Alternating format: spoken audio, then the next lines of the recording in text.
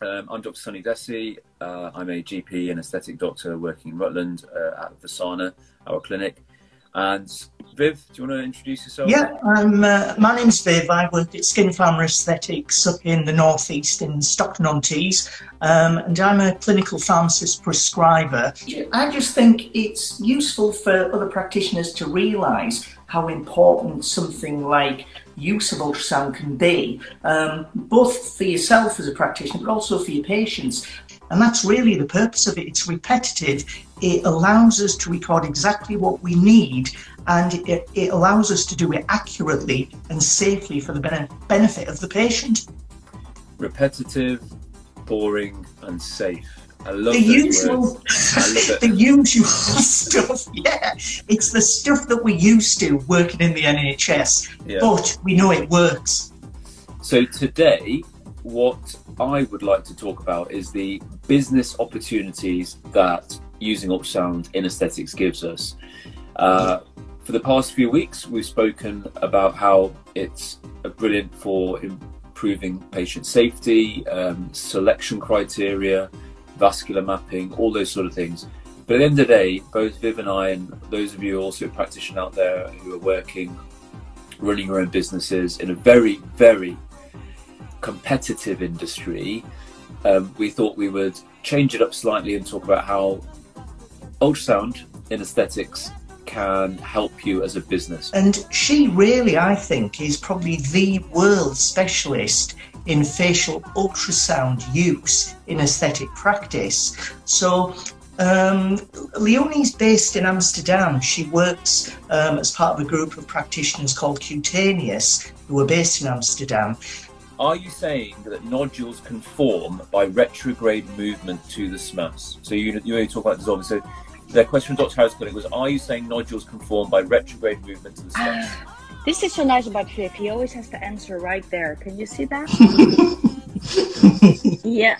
So what you see, the big bleb, the oval-shaped deposit, that's hyaluronic acid. And it's just above the orange parotid gland, and it moves. Can you see that? And yes, we see filler. So the SMAS is a very easy layer, and you can have filler migration filler migration from the mid-face to the temple, from the temple to the jawline, from the chin to your neck. So everywhere where you have migration, it can, and you can follow it through the SMAS. So I can actually see if you make small movements. Also there, can you see that? So you see a bulb over there, but then if you look at the left side, you also see a little bit of filler going up. So yes, it migrates, and sometimes you see one nodule here and one nodule there, but sometimes you do see the whole trace of filler. Yeah, okay, good. And we're about to have research published on that. That's amazing. We're working on it, yeah. What happens when a soft tissue filler is injected inside the body? What happens inside the body? And then if an adverse event occurs, what is the reason? And we had three thoughts. 3 hypotheses. Thank you for letting me join. But you do talk a lot, actually. You know that? I do. Yes, he does. He can get a half an hour's conversation in 5 minutes compared to us two, Leonie. I mean, this is really amazing that so many people join to watch, and Leonie, this is a testament to you being on, and we are just trying to not raise the standards by doing this every week. It's just to share a passion, and obviously with passion comes trust, and with trust comes development. So that's honestly, I know it's new technology. What I would like to say, if the people who did the course, and if I run into them at a congress or something else, they always say, I never realized how much I would learn from anatomy. So we think we start doing this for patient safety. It's a good reason to start.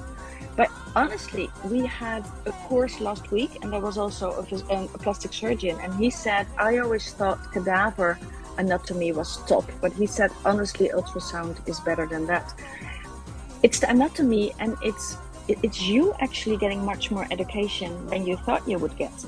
And then you have patient safety. But you have to start doing ultrasound, and then you realize, and it happens in your brain. So you now know if somebody's talking about the masseter, and probably Viv, you see the masseter, you see the SMAS on top of it, so it's in your head. It's completely different.